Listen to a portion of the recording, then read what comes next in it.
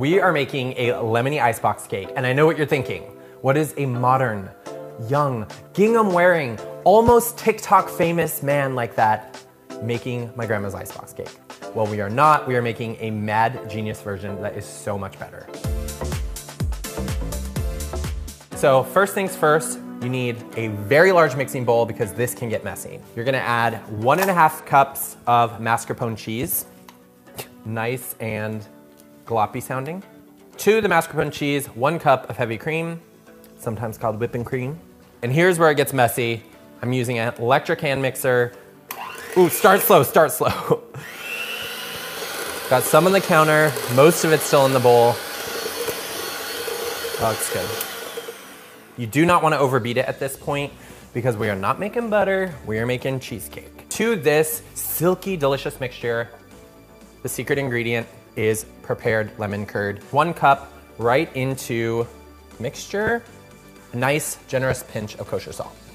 Now fold that all together. You can see how there are streaks of lemon curd, and you just want to fold the mixture over itself until no streaks remain. This looks good. It's time for this cheesy mixture to become a cake.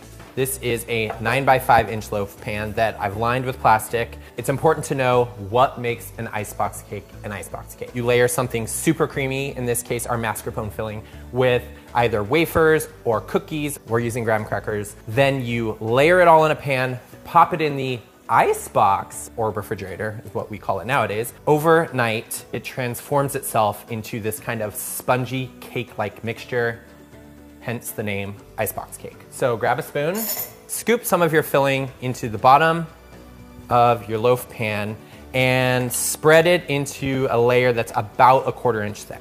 And now it's time to add a layer of graham crackers. These look like they're a little bit too big to fit in the bottom, so I'm just gonna either break or cut the graham cracker to fit. And then you just plop it right down. This is definitely the old-fashioned part of an icebox cake. And once you get your first layer of graham crackers in, it's a lot easier to spread your filling. And all these graham crackers are gonna absorb some of the moisture from our filling, and they're gonna poof up and become like a little spongy.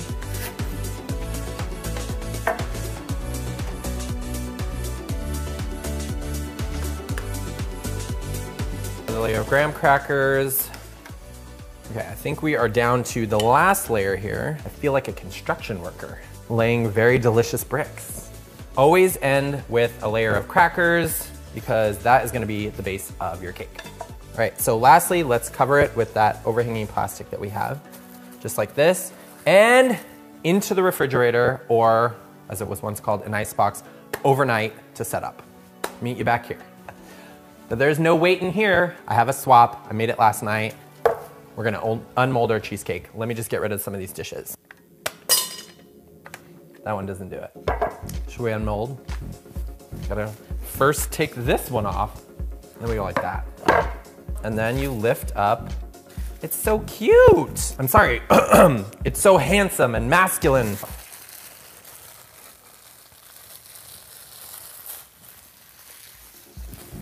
I like to kind of press some berries into the top. It's not in the recipe, but I almost want to put some like lemon zest on it as a garnish. Can I go off script here? Going off book, going rogue, just a little bit.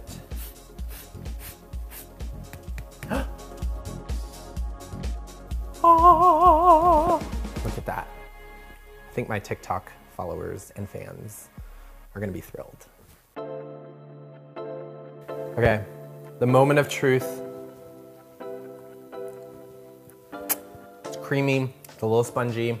This is mad genius. And I don't know about you, but it does not look like the icebox cakes I grew up eating. This one is chic, it's grown up, it's sophisticated.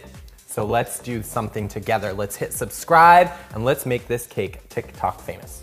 Is that how it works? Someone explain how to become TikTok famous.